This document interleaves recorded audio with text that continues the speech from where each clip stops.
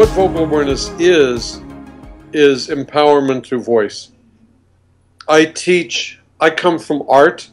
I have a master's in voice. I'm a trained classical singer, even though I don't articulate very well in the moment, apparently. And in the arts or in athletics, mastery exists.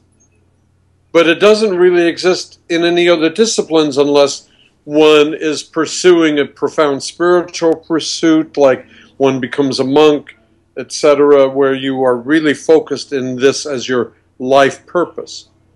In sport, I've trained any number of superstar athletes in virtually any sport, from even motorcycle dragsters to my 16th NFL players going into the Hall of Fame this August, or great artists.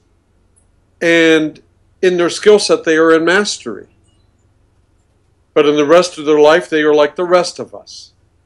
Vocal awareness, this work, teaches communication mastery. In every other discipline, there is an off switch.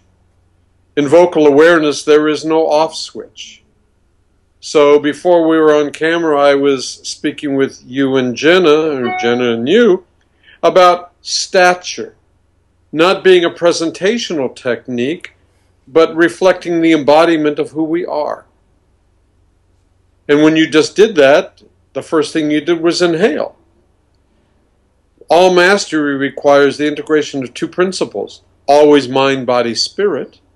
It's not mind, body, and spirit. It's mind, body, spirit with slash lines. It's what I call in vocal awareness the Trinity, 3 in 1. In sport, an athlete has a ritual, and the ritual never changes, and it has a spiritual component. In the wings, the performer has a moment to center before they come out. But in life, in business, we just go and do that PowerPoint presentation, or we get on the Skype call and we just speak, because speech is habit. There was a Wall Street Journal interview with me a couple of years ago where I gave several tips. And one of them was, the meeting begins before you walk in the room. I want to be in charge of how I want to be known. In your generation, there's a chapter in my new book I call Fingers and Thumbs. Your preferred mode of communication is texting, IMing, sending emails.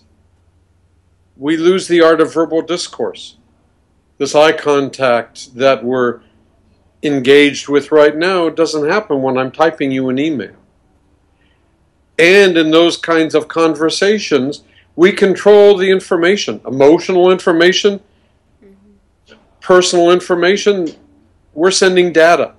You can't even tell, except if I make big bold type, if I'm angry or passionate or whatever, but still you're not feeling the energy of this communication, you're only seeing my words. And I don't get to exchange with you. Yes, I'm exchanging like that, but not in this way.